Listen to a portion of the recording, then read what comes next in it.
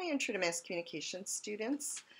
This session will see us wrapping up Module 3, which means you will have a Module 3 exam to do.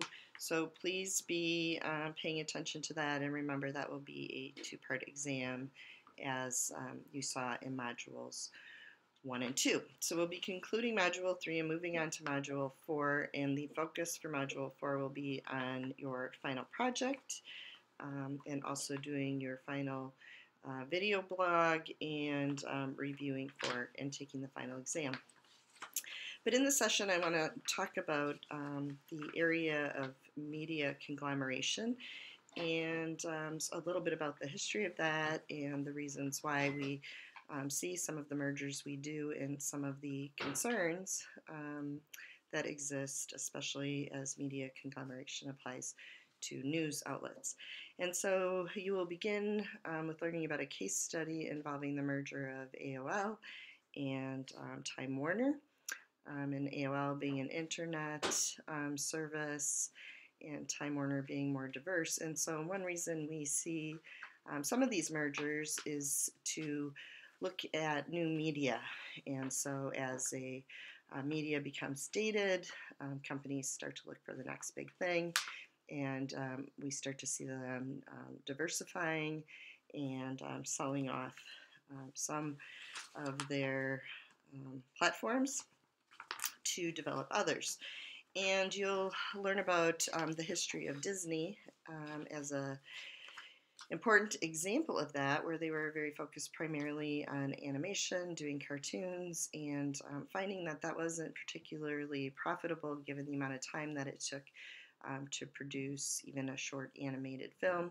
And so diversifying, and now we know Disney for things like their theme parks and creating movies.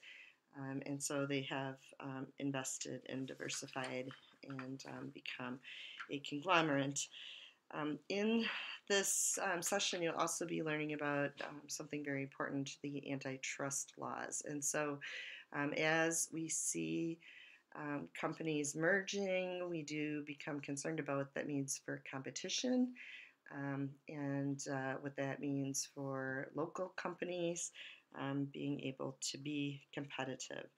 And so while we see expansions, the government does become involved in oftentimes deciding if a merger would violate the antitrust law or not.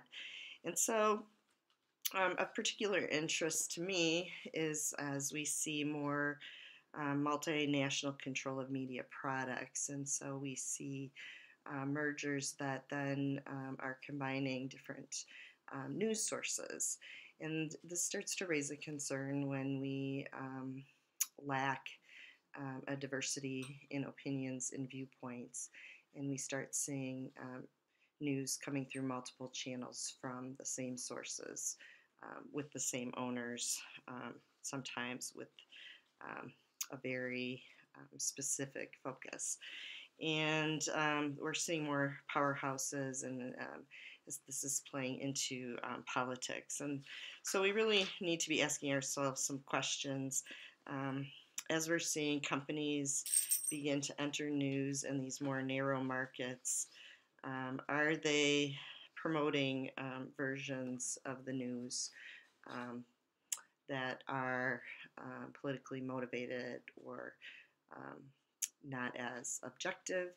And do people even realize who own some of these media corporations? Is there, for example, think about some sort of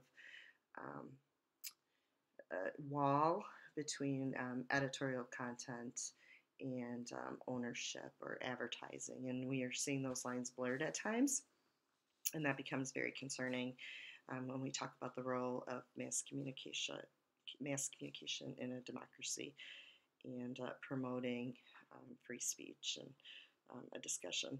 So critics of media mergers and media consolidation, they sometimes even argue that our antitrust laws are too limited, and essentially that we are seeing fewer voices represented in the marketplace, less diversity and less competition.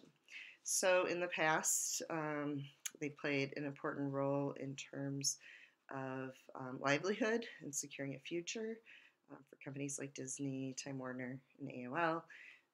But we are seeing a continually um, narrowing market with fewer owners owning more of our media resources. And so be thinking about that and what that means for democracy. So I hope you will enjoy your readings. There'll be a lot of familiar names of companies, and again, be thinking about the role that having fewer owners can play in allowing us to have more voices. And this may bring us back to when we were talking about the importance of things like having community radio and local sources that are more independent, and to be thinking about models for ownership in ways that media can survive and be profitable without these corporate ownerships. That may really be changing the news that we're hearing and even playing into some of the issues we've talked about, things like fake news. So I will look forward to reading your viewpoints on the subject, and I hope you're working on your final project.